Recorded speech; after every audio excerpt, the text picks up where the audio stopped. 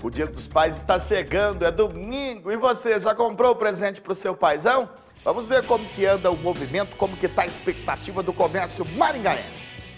É domingo, o Dia dos Pais está pertinho e apesar do tempo de chuva, o comércio está aquecido. De acordo com uma pesquisa feita pela Associação Comercial e Empresarial de Maringá, as vendas deste ano devem ser maiores do que foram no ano passado, com crescimento médio de 10%.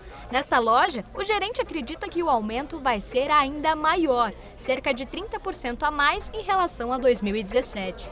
Esse ano a gente já teve um crescimento bem grande, desde o primeiro dia do mês, todo mundo procurando já o presente para o seu pai. E o presente do pai geralmente é um pouco mais fácil que o da mãe, é um chinelo, é um sapato, é um sapatênis, e o pessoal já começou a procurar desde o primeiro dia do mês.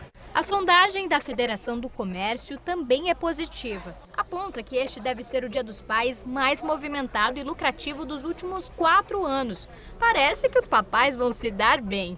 É importante, é sempre importante estar dando presente, mesmo em forma de carinho, mesmo se for uma lembrancinha simples. O importante é o carinho.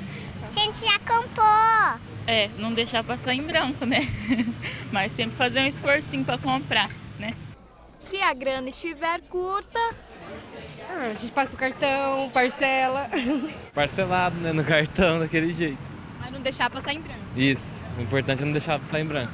Metade dos comerciantes entrevistados acredita que os clientes vão gastar até R$100 com presentes para este Dia dos Pais. Por isso, para o consumidor aproveitar melhor, 67% destes lojistas estão apostando nas queridinhas promoções.